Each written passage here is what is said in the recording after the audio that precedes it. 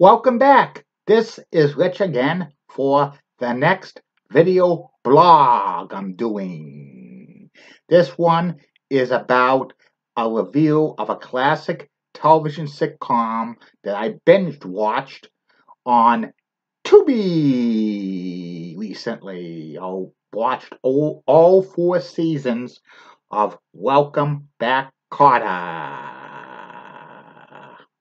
But before I get to this review, don't forget to follow Crystal's Time Machine on various social media platforms: Facebook, YouTube, Twitter, and Instagram. And listen to Crystal's Time Machine every Friday and Saturday night from 9 to 11 p.m. on WCAP 980, where everybody gets it. She plays music from the 50s, 60s, 70s, 80s, and 90s. And also listen to the podcast exclusively on archive.org, which the shows go back to October of 2015. Now back to our video blog. Welcome Back, Kotter was a situation comedy that ran on ABC from September 9th, 1975 through June 8th, 1979, which was 4 seasons and 95 episodes. It was created by Alan Sachs and Gabe Kaplan, who was also Mr. Kotter, and was produced by James Cormack, who produced other sitcoms, including The Courtship of Eddie's Father and Chico and the Man.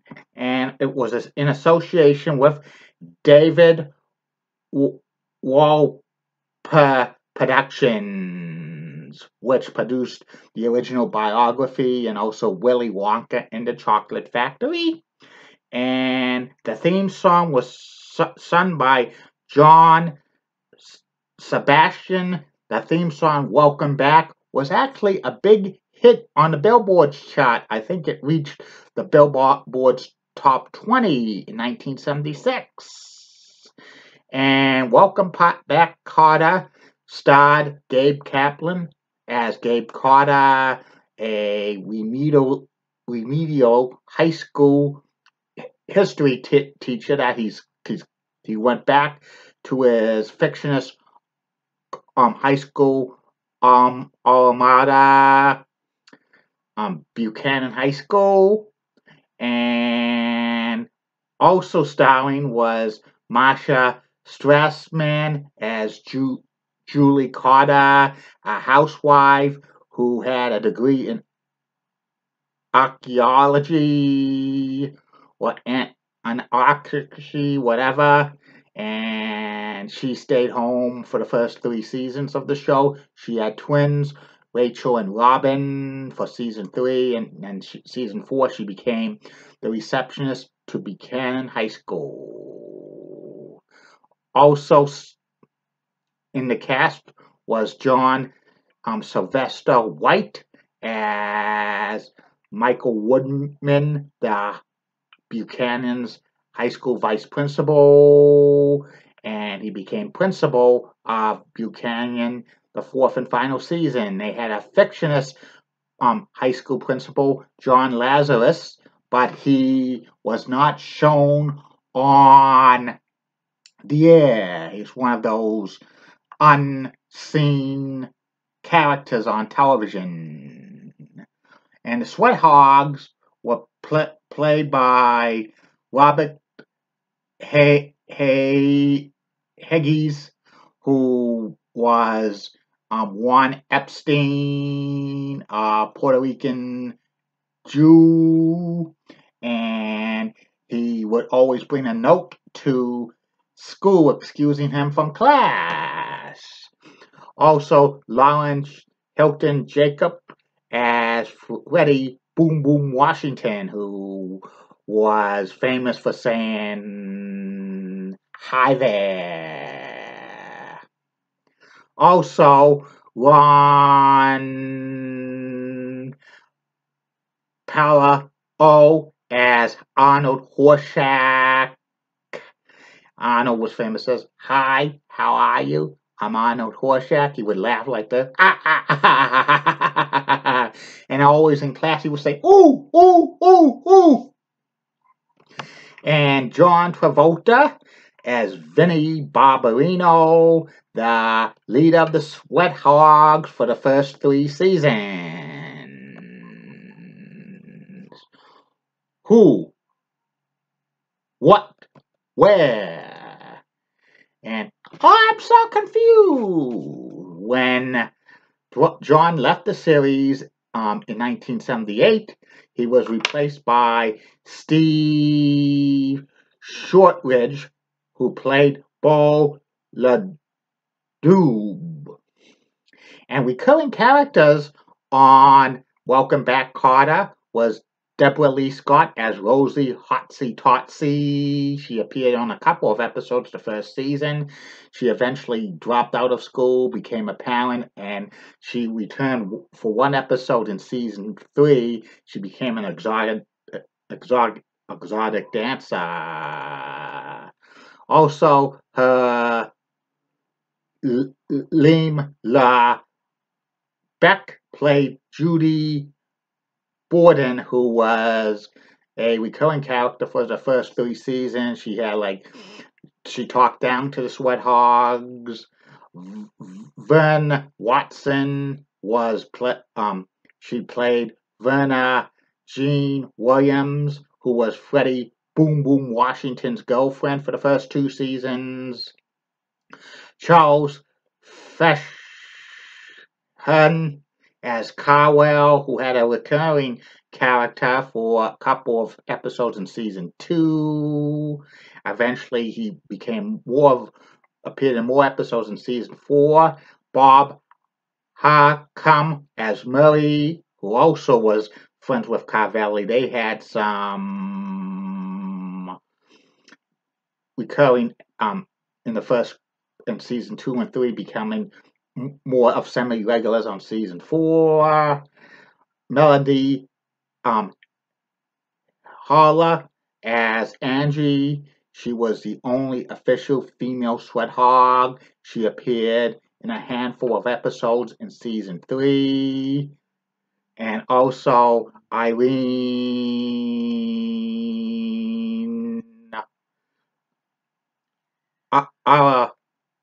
Ma as Mary Johnson, who eventually she married Arnold Horshack in season 4. And the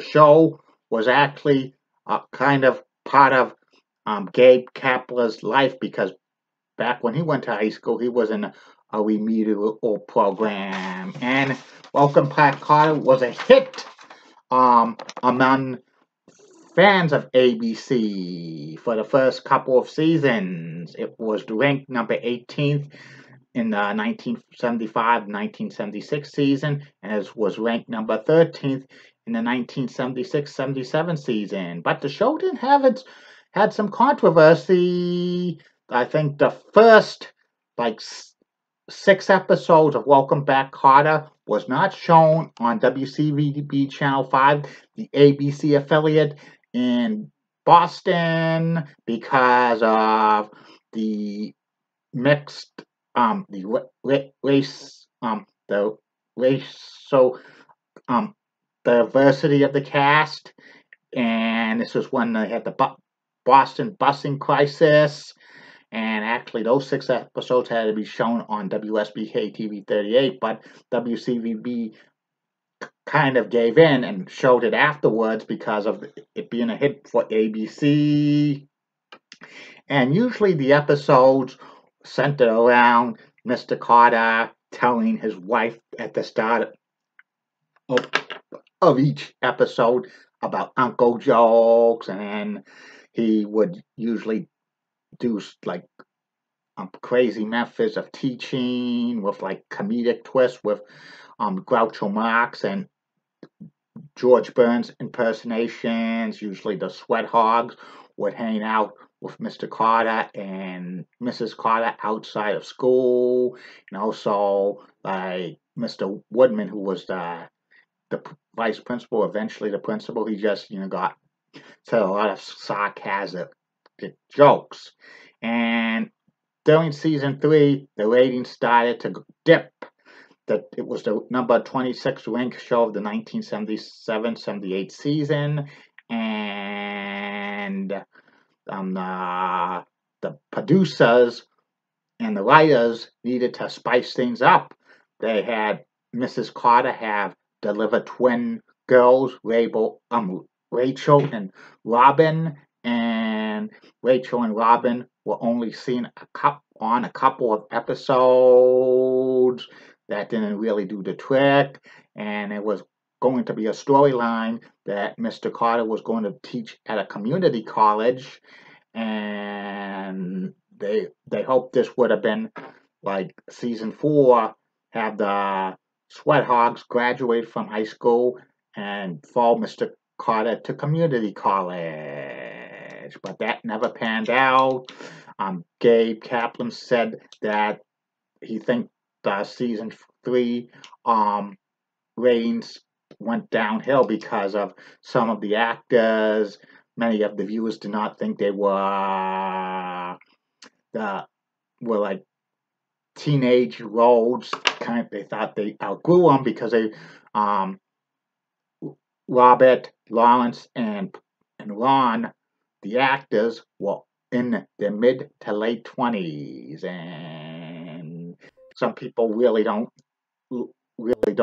like like actors in their 20s and 30s playing teenage roles. Plus, John Travolta became a big movie star with the release of Saturday Night Fever in 1977 and Grease in 1978. He was having a big movie career. He decided to leave Welcome Back, Kotter in season 4, and he only starred in a handful of episodes.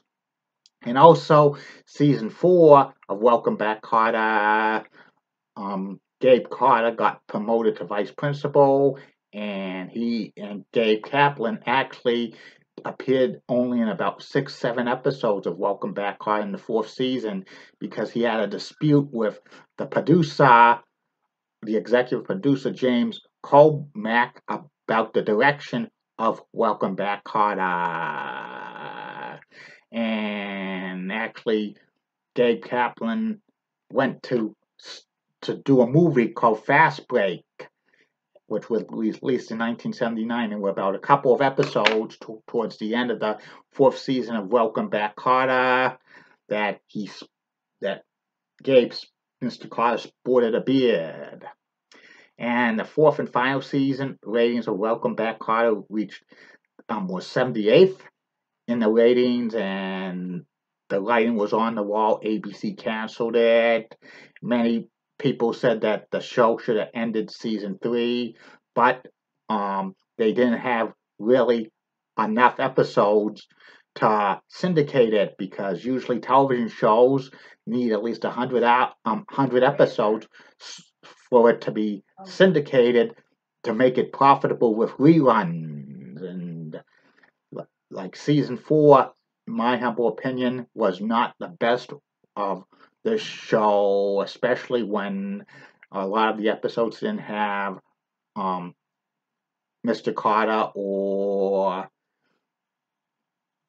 like Vinnie Barbarino. It was the other cast members tried their best, but it didn't really have the magic. The first couple of seasons were very, very good, but once season 3 rolled in, it really started to go downhill. And after Welcome Back, Kotter ended, Gabe Kaplan had a brief movie career, and he actually became like a poker player, and actually portrayed Groucho Marx in a one-man show in the 2000s.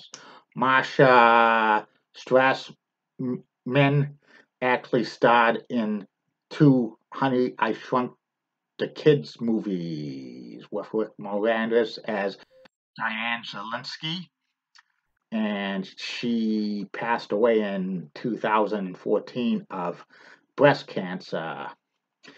John Sylvester White passed away at the age of 69 in 1988 due to pancreatic cancer. Robert Heggies was in Cagney and Lacey in the 1980s, but after that, his career basically went really downhill. He passed away of 2012 at the age of 60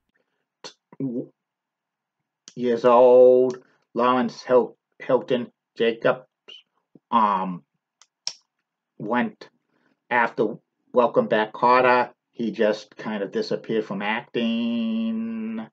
Ron Parlow also disappeared from acting after Welcome Back, Kotter ended. He passed away in 2012 at the age of 60. And John Travolta became one of the biggest movie stars in Hollywood after Welcome Back, Kotter. And watching, all the 95 episodes of Welcome Back, Kotter, this show, I think, should have been one of the best sitcoms of the 1970s.